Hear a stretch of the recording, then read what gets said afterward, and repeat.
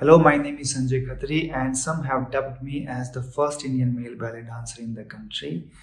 Back in 2002, when I started my ballet journey, I was a 19 years old young boy coming from a very small town with big dreams. Initially, I wanted to be a model. I was preparing, for modeling, but somehow I ended up in ballet classes, and it was very boring to me in those days because I had no taste. I have never heard about ballet, and there was no classical music sense in me. So, but I can. There have been times when many people ask me that why did you choose ballet? Why do you do ballet? So honestly speaking, there are no answers to that because I believe that I did not choose ballet. Let's say ballet chose me, and it came into my destiny because you see, if you think before the age of 19, I have never heard about the word, and suddenly at 19 plus, I was in ballet classes. So let's say, if I say it that way, ballet chose me. I think it makes more justice to my mind. So I was born and grew up in Narela, which is a small town in border of Haryana. We are three brother and sister, two brother, one sister, and our father passed away when I was only 3 years old. So my mother growing us with three kids had very tough time.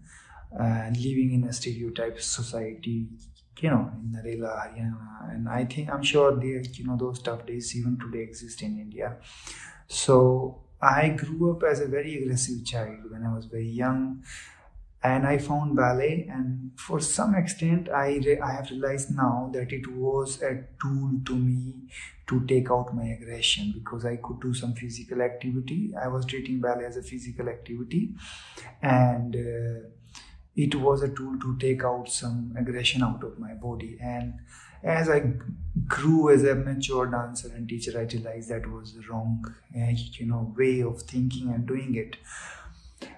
Similarly, there were some other challenges also. So one of the challenges, it was like, me coming, from a small town Narela and doing ballet, right? The people there enjoy watching Indian gods dancing on TV, but they would not see or accept a man dancing, ballet, because they would, caution many things on my personal lifestyle or my, sexual origin. Let me clarify here one thing: the ballet does not tell you or guide you to live certain lifestyle. That is the individual, choice. And I don't think any art form does that. And that's completely a choice of an individual, however they want to lead their life. So it has nothing related to ballet or any art form or maybe any field, whether you are a doctor or engineer. So my journey as a dancer have been very interesting, and I have been exciting. It's an exciting journey. And I'm still enjoying the ride, of course, because it's not over. I'm a teacher now. I'm a ballet teacher now. So when I started to dance ballet in those days, we didn't have many resources. And there was no social media. There was no internet like today, right? So I had only one teacher, and we were getting only one class in a day. So what I was doing the same class in the morning myself. Then I would go and I do the same class with the teacher. And before I sleep, I would do some other exercises which will help me to become better in ballet, right? So that's what I practiced for almost 6 to 8 years. And I was told by many people that Indians can't do ballet. Even in fact, one of the Argentinian teacher, he told me, you cannot go abroad, you cannot make your career international, and that was very disheartening, very demotivating actually. But I decided that I will make my dance life international. I would go abroad. And that actually happened. I don't know how, but it actually changed. It actually happened. I went to South Korea, and I did audition there in the Universal Ballet Company. And the director there, Julia Moon, she was humble enough to give me an opportunity, because I was standing there next to those dancers who were 20 years old and having double experience than me, and I was 29 years old and I had 10 years of experience. So standing next to those dancers was already a very proud moment for me. But you see, when you really have a strong desire to do anything, when you wish strongly something, the want was there, the will was there.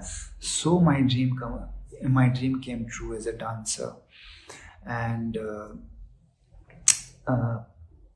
preparing for the audition wasn't easy, of course, because I was here practicing myself, having no teachers. Those days I was in Mumbai, so I applied for the audition in the Universal Ballet Company. They accepted the audition. I went in 2011, I think, and while practicing there, I twisted my ankle, so I was on bed rest for almost 3 months.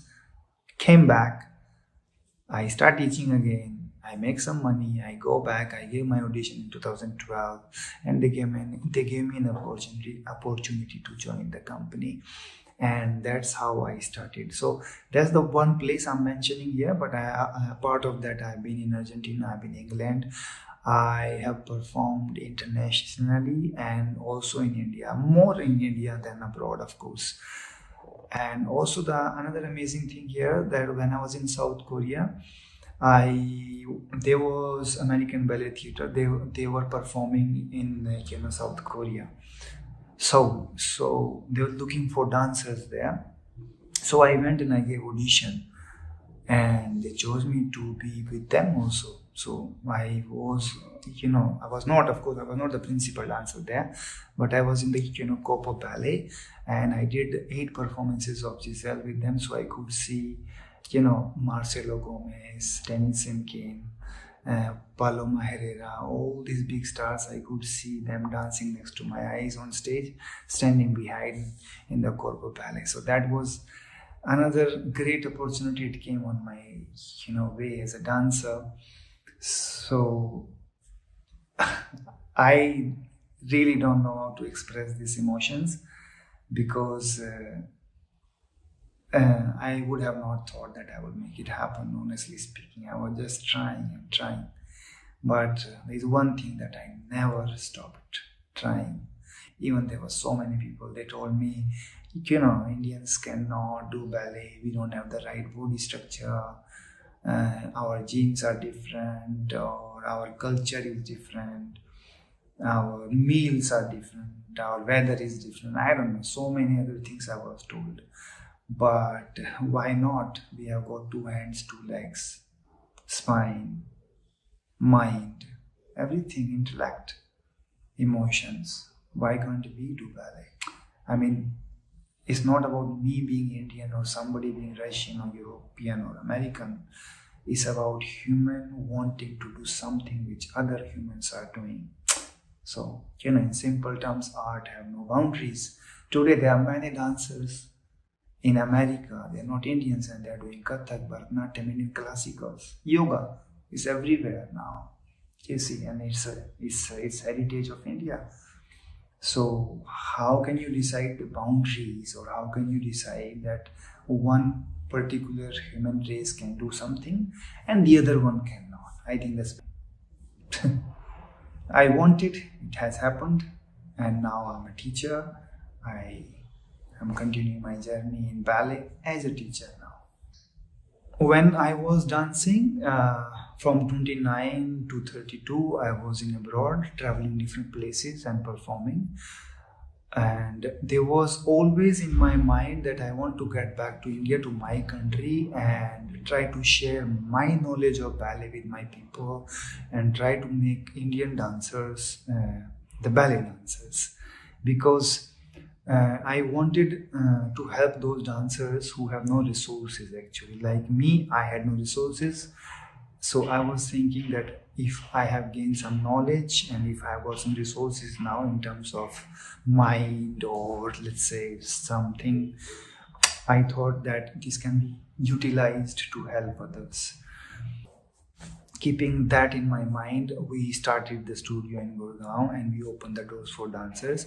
So there were those days when I was the only dancer, and there used to be 18-20 girls around me doing ballet. And when I started my studio, there were 50 boys in the studio at the first day, and there were 2-3 girls only. So that was a proud moment actually, because me doing ballet, coming from the border of Haryana, listening so many stereotype lines, thoughts and words. And now there was a day that there were 50 boys in my studio at the first day. So I started training my dancers, and there was one boy called Prince Sharma. There was a boy called Prince Sharma. He was a natural talent. He is a natural talent, and I decided, he was just 16 years old. I decided to train him and try to help him to go abroad somewhere so he could be the next. Actually, that was the plan. So every day, regressive training.